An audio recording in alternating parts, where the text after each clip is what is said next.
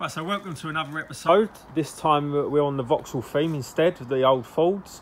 So this is an SRI Turbo 190 Z20 LET engine. There's only 25 of these made in red. This one's had a respray, it looks really good. But it's got the usual bits wrong with it that we need to go over. It's got some oil leaks here and there. Now these engines should not leak oil at all. It's not an excuse. A lot of people go, oh, it's not a Z-LET if it don't leak oil. They should not leak oil. If you use the proper gaskets and you fit them properly and you do everything right, the engine should be bone dry. None of my engines leak oil. So let's get this engine oil free. Also going to check when we've got the sumps off if it's got a Z20 LEH balancer shaft delete. If it hasn't, then we're going to do that at the same time. So we won't know until the sumps off whether it's got balancer shafts or not. So let's get the car up in the air, get the sumps off and start work on it. So the car's up in the air. I've just dropped the oil out the sump and just having a look about to see what the problem is, because we ain't had that up in the air. Just knew that it had an oil leak. You can see it's running down here. It's possible it can be a rear main seal, but it is running from up this top of the sump as well, around this part of the sump. So the sump gaskets are leaking anyway, so they've got to be replaced. So what we're going to do is pull out this sump, take off the downpipe, change the gaskets out properly, do them all properly so they seal. And if it's the rear main, we're going to have to pull this gearbox off. You can see it's been leaking for a while. I don't know if people just expect oil leaks to sort themselves, but they're not going to. Well, that's a shame, because I've just took the exhaust off and the lower part of the sump, and I wanted to show you how to do an LEH delete in this video, which is the balancer shafts that come on the Z20 LET, and the Z20 LEH doesn't have it because they have a dual mass flywheel. So it's a nice upgrade for the Z20 LETs, but this one's already been done because this engine had been built at some point, didn't have much proof and much receipts, so you've got to take it with a pinch of salt. But when they've been rebuilt, you can't really put the balancer shafts back in because they've all got to be shimmed and everything, and it just doesn't work. So it's quicker to just put a delete in. But you can see this one's had a delete, so I'm going to take this upper part of the sump off so we can see it a bit clearer. So just a quick one while I'm under here. A lot of people message me, they can't get their sump off. You cannot take this sump off with this metal section on as well. You have to undo the metal section of the sump, which is the lower part, and then you have to unbolt. This is the oil level sensor, because there's 3 bolts inside the sump. You can see there's one there, and one over the back here, and there's also these bolts on the block. So you can see it goes from the sump to the gearbox, and there's another one up here as well, but this one's come out, or it's been left out. So that's the reason that you won't be able to get your sump off, leaving this metal part on. So before you try to remove the sump, you're going to have to remove the engine mount, because you've got to raise this engine up. The sump doesn't clear the subframe without the engine being raised a couple of inches. There's plenty of ways you can do that. You can jack it up also. I like to do it from the top, so I just use my engine crane. And then I just support the engine like I was going to pull the engine out. So I'll mount a mount here, mount a mount here, put some strapping across, raise the engine, and I can get the sump off. So I just released the engine mount. You can see it's up about 2 inches. So all you got to do is take off these 3 bolts. There's one down there, one there, one there. You raise the engine up probably about 2 inches. That's enough to get the clearance on the sump. Don't raise it any more than that, because you're going to put a lot of strain unless you're going to start taking bits off on the wiring and loom, etc. So we've got the sump off now. Going to give it a proper clean up. These gaskets are actually GM gaskets, which is either good or worrying, whether they've spent the money on proper GM parts or they've reused the old ones, which I'm not sure. So yeah, we're going to clean up this sump, get all the nasty crud and that off it. Replace these gaskets with some proper ones done properly, and hopefully we should be leak free. So just give the sump a quick clean up, and I think I can see why it was leaking, which is good. This sump has been painted just from a spray can by the looks of things, but when they painted it, they didn't tape it up, so you can see all around here it's all got paint, and as soon as it heats, get the heat cycles throughout the sump, it just starts to break off. You can see where some of the paint has started to break off here. So it's basically the gasket's not sealing anymore. So we're going to get rid of this paint, back to the bare aluminium. Whenever you're going to paint your sumps, just any of the mating faces that are going to be gaskets and that, so you can see clearly here where it's all broken away, just tape them up You can paint the rest of the sump, but just tape up the mating faces for the gaskets. We all got rid of all that nasty crusty paint. It was also on this side as well. You can see it's nicely cleaned off now, so the gasket will seal properly. So in these bottom end gasket kits, this is the oil level sensor. It doesn't come with this seal. If you don't replace this seal, you're going to literally have a bad oil leak coming out of here and running down here and looking like the sump gasket's leaking, but it's not, it's in here. You can see there's some paint in there I just need to get rid of.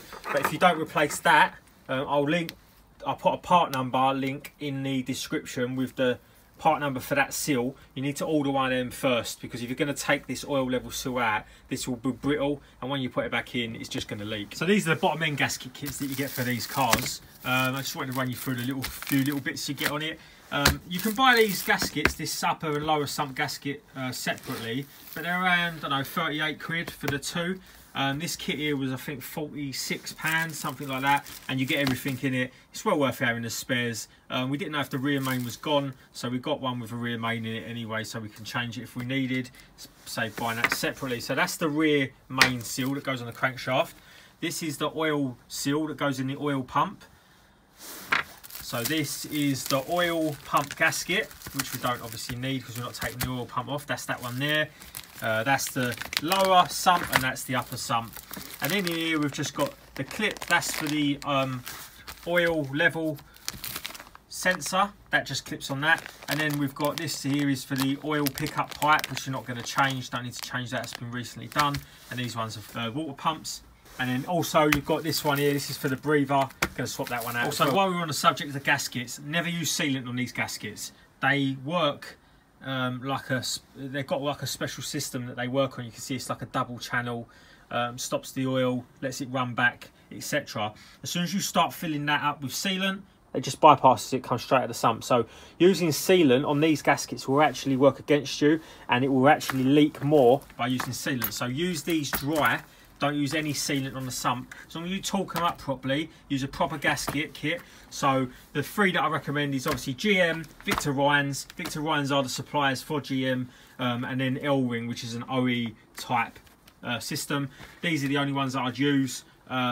Victor Ryan's is probably better than L-Ring, but a lot of people say these are OE. They're not. Whenever I get a GM gasket kit, they've always got Victor Ryan's head gaskets, all sorts of things. So they're a mixture of L-Ring and the Victor Ryan's. So they're the three kits that I'd use. Quick one here, although I don't like using sealant at all. If you see where this main cap right there, a lot of people don't put enough sealant on when they put that main cap on. You can see there's like a slight gap. But you can see the line on here where the gasket runs around, and if you don't put enough sealant in this section here, you can see it leaks into this bolt hole, then runs down the sump. Looks like the rear main's leaking. So what I normally do is put a tiny blob of sealant on there and the other one on there, and that just allows the gasket to seal a bit better up against the surface. But don't put any gasket sealer anywhere else. All the bolts to the upper sump, these ones and the ones inside, they're all 20 Newton meters, even these long ones here.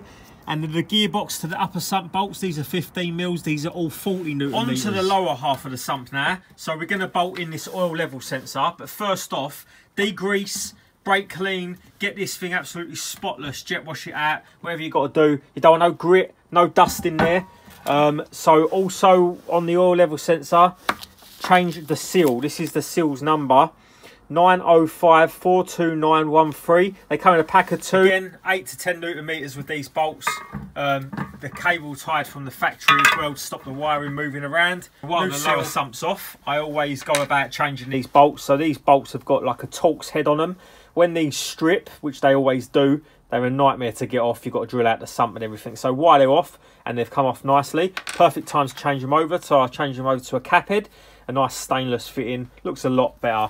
And I also put a little stainless wash on it as well. Bolts for the lower sump, they're all done up. Make sure you put this oil level sensor in first before you put the sump, and now put this clip in so it doesn't drop down the sump, because otherwise you're going to have to take the sump back off. These are done up to 10 Newton meters. The GM specs are 8 Newton meters plus 30 degrees. I always just do up to 10 Newton meters and they're always perfect. So now put a fresh new sump plug in. So now the sumps are on. Just drop down your engine. You can drop it back down onto the mount, and then you can get them bolts back in. So always prime up your oil filter before you put it on. You don't want your engine to be running dry on first start up. That first couple of seconds is really important on start up. So just fill it up 3/4 of the way with oil, and that way it won't run out when you put it on the oil pump. And also give it a little bit of a wipe around the seal. Only do this up to hand tight as you can with 2 hands. Don't forget to change out your oil filter, obviously, but some people do forget. The easiest way on these cars, just full lock the wheel to the right. You can even pull it even further. You can get to the oil filter without even take the wheel off. So let that drain for a while, because the oil cooler goes into the thermostat housing on the oil filter, and so you're basically draining out the oil cooler as well. So it's going to take a little while to drain out. Vauxhall luckily put a lovely little hole on the top of the subframe just so it can run out. But yeah, so let it drain out for a good 5–10 minutes before you put it on. Bumpers off, we've got a few other bits to do. Got to sort out a few little issues, just get the car up to a good standard. There's loads of little bits that need doing. We're going to remove all the aircon pump and all the aircon pipe work because that hadn't been removed. It's got a VXR radiator in there at the minute, it looks like. They don't fit very well, so we're going to change that out as well. There's like some wiring that needs sorting out. I've just unplugged that, so that's nothing to do with it. We're going to mount this intercooler differently as well. I'm not too keen on how the intercooler's mounted, and that allows us to get rid of this nasty fan at the back, which is pretty much touching the pre-cap pipe at the minute. All that wiring is going to be tidied up. This is the box of goodies we've got for the car. So we've got a set of twin Spal fans in there, nice fresh new ones. Also got a 42mm alloy radiator. So the standard Z-let radiator is 32mm and it's copper with plastic end caps. This is 42mm, so another 10mm thick, so carries a lot more water for cooling properties. And obviously alloy dissipates heat a lot better than copper does. So yeah, very well made bit of kit. So we're going to mount the twin fans to that. We're going to get rid of the aircon, delete all the wires. The fans that we've gone for are new Spal fans, 10-inch blowers. So I've got a pair of these. Yeah, if you're going to get a set of fans, don't bother buying a set of cheap eBay ones. I've got a set of Spal fans that I've had on 3 cars now. They last forever, whereas the cheap eBay ones, they won't push enough air. You're still over overheating issues, and they'll just burn out as well. There's loads of problems with them. Just get yourself a genuine set. Either get Spal, Kenlo or Passett. They're the 3 that I recommend. So these fans are used in motorsport as well. All the WRC teams and everything use them. So there's another one in here. So we're going to wire these into the original fan wiring as well. So we're going to have a pair of them. So that's how they're going to sit on the car. I like to get the Spal fans with they've got like a flat edge to them. You can see it there. It allows you to fit them closer together if you're in a tight space. We still have an extra inch on the side here, so we could have went an inch bigger fans if we wanted, but I use these size fans on all my cars and they run perfectly. Before I'm taking any of the pipe work off, I just want to do a boost leak check on it, just so that I can address the boost leaks while the intercooler's off and the pipe work's off. I just plugged it in straight away, found the usual one around the top hat, so you can hear it. So I normally pressurise to about 25–30 pounds. You can hear that, but I'm going to show you it visually. So let's quickly pressurise the system. You can hear it leaking. So you can see when I put my finger over it, stops the leak. So that's where all your boost is going. So you're just losing power and the turbo's working a lot harder. I just pulled that rad out. You can see the size of this standard fan, it's enormous.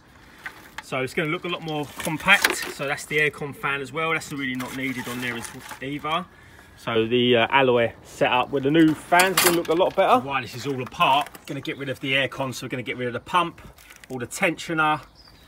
Even going to take off the crank pulley because we're going to put a new pulley on there as well. So we're going to get that belt off, tidy this up a little bit. I forgot how much this lot weighs. So this must weigh about 5 kilos. So this old steel pulley, I can't believe they put that on the end of the crank. At least these are made out of aluminium, but even the tensioner's heavy. I'm not used to all this heaviness, so all my cars are normally stripped back to bare bones. Just a quick one. There's definitely no need for all this sealant stuff, this exhaust paste. on the flanges. You can get them to seal without it. There's loads on this as well. Just going to give this a wire brush up now.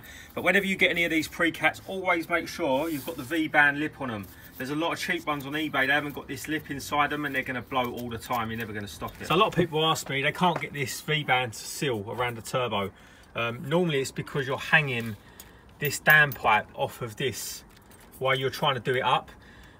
Basically you've got to leave everything loose. You can see it's still on there, but it's loose. You've got to have an axle stand holding up the dam pipe to support the weight of it so it's not hanging off here. And look through the gap in the V-band and then make sure that the V-band is sealing with the turbo so there's no gaps or anything there, and that your clamp spins nice and freely. Leave all the dam pipe loose, but so it's close enough to the flange, you can see there. And then you can do this up so that it's lovely and flush along here. Do it up really, really tight. And then you can do up the dam pipe, and the dam pipe will then pull up into the pre-cat itself, and that way you have no blows around this V-band. So as you see that the car had an Astra Mark V VXR radiator in, they're a lot longer and they sit differently as well. These are the Astra Mark V brackets that they use. You can see they're a lot different. These are the Astra Mark IV, so we've had to switch back over to the Mark IV Astra radiator brackets because the alloy rad we've got is the Astra Mark IV. It's a lot thicker. So the rad's in there looking good. They left out the bung for the lower drainage plug, so I'm going to have to get one of them or message them. The fans are on there. Just going to get this wiring sorted out, make it nice and tidy so it's out of the way, and attach it to this loom that comes off the coolant ECU as well, and then trim all that lot back, make it look tidier, tuck it up under there. So I'm just making up a little mini sub loom for these fan wiring. So I've just used proper crimp connections with glued shrink tubing as well, just so that they're nice and waterproof because they're going to be at the front of the car. So I'm going to obviously number these up positive and negative because they're both red, and make a little braided loom up with some shrink tube for them. So I've just pulled the coolant ECU loom off of the car that feeds the fans because it's a lot of this wiring is not needed now. So going to strip it all back, tidy it up, make it look a little bit more presentable. There's a couple of little cuts and that have been done in it. Going to solder them up properly, tidy it up and put it underneath the chassis leg. I thought I'd take it off the car, it'd be a lot easier to do. So that's getting there. You can see how much of the wiring is not needed, and it's the first thing you see when you open the bonnet. You need to keep all these fan temperature regulators and stuff in as well, which is unfortunate, and the pressure switch for the aircon rad. But yeah, you can get rid of a ton of the wiring, you can tuck it up underneath the chassis, so it's going to look a lot That's fresher. What we're left with. Nice little sub loom. I like to plug in all these connectors. Got to join this to the fans as well. If you plug it all in like this and have a little sub loom, that you're going to get no lights coming up on the dash, no faults with the fans, so the fans won't be on constantly. You can see I've plugged in all the pressure sensors and everything as well. So just going to tape this up, make it look a little bit prettier. This is the modified mini coolant ECU loom, all finished. You can see how much tidier that looks. It was 4 or 5 foot long before. Now it's down to about a 2 foot section. These wires here, they will go to the fans and they'll run the fans. You can see there's like a temperature plugs that tell the fans how much to regulate the speed of the fans. A lot of people try taking these out, cause all sorts of problems, so make sure they're all plugged in. So that'll be bolted to the chassis leg, and then this is just going to plug Obviously, into that. We've removed the bottom crank pulley off the car because this is like an oversized one, and we've gone to an undersized crank pulley. The other advantage is this weighs an absolute ton, so I'd estimate that's a good 3 kilos. This thing doesn't even weigh a kilo. It's ridiculously light. It's an underdrive pulley as well, so you can see the size difference. That's just the guard at the back, but you can see the size difference of the pulley, which means it rotates slower. It's got less drain on the belt, so we've got a shorter belt to go on it as well. And then we're going to modify the existing alternator bracket. You can buy alternator brackets as well for these, so it's going to be a lot of weight off the crank. These things are proper beautiful, billet aluminium, properly machined, all machined out, so it's a lot lighter, and anodized in black, so goes for years. That's the fans all wired in. You can see I've made a mini little sub loom up, so they're all hardwired in. Nice bit of braided loom, sub loom that's going to tuck up under there, going to cable tie it all. I've also put the mini sub loom in. You can see how much shorter that is now, just this bit of loom here. That's all bolted now to the chassis leg. You can see it's all spaced up there. So just going to cable tie all this wiring so it's nice and tidy. So nice fresh crank pulley on, the belt's all on. Got lovely new bolts on it as well. I always Loctite these bolts up because you never want them coming up down because the vibration will destroy everything. And also around the crank drive as well, put some copper grease, otherwise you're never going to get that aluminium back off. So we're nearly done there. Just fitted the intercooler, done a boost leak check. No boost leaks. Black intercooler with a black radiator go brilliantly. Even with the black pipework, the silver rocker cover, I like it. Good colour coding. The red cars, red and black go nice together. A bit more stealthy than back in the 2000s when we used to run alloy radiators, big shiny intercoolers, where we wanted to tell everyone it was a turbocharged car, but nowadays everything's turbocharged. You can see the clearance we've got now, no more wiring down there, don't look untidy anymore. Yeah, just a good looking tidy engine bay. One of the last things that needs to be done on the car is we need to fit a traction control loom so we can switch off the traction control, because with the high torque maps for the stage 3.5 maps, as soon as it starts spinning up the front wheels, the traction control kicks in and it's absolutely useless. So we're going to fit this. This is a GM loom. This pin goes into the back of the ABS connector, and this is a power for the switch. It's not that difficult to fit, just got to remove a few bits from the back of the ABS pump, run this through the car, and we've got the switch in the car already. To access the back of the ABS pump, like I said, just removes the fuse and the relay box, and take off the plastic cover off the back of the connector. You obviously have to remove the connector off the ABS pump as well, which is there. That's the ABS pump. This has already got a pin on it. You literally just take out the white grommet, pop that in, and that just turns off the traction control. If you want to turn off traction control and the stability control, it's pin 25. Then run your loom to the back of the switch. You want to get yourself a traction control switch. This one's got heated seats as well because it's got 40 heated leather. Take out your ashtray, take out your cigarette lighter, which we've turned into a USB port, and then plug it in the back. And then what you do then is you wire this in. This one that comes off here, this is the power for it. I always wire it into the back of the cigarette lighter illumination, and then that allows you to, when you turn on the lights, you can see it lights up, they all light up. We're going to change that because it's blue at the minute, so we're going to change the bulb back to a standard colour. So we're done. We can now turn traction control on and off just like we should have been able to.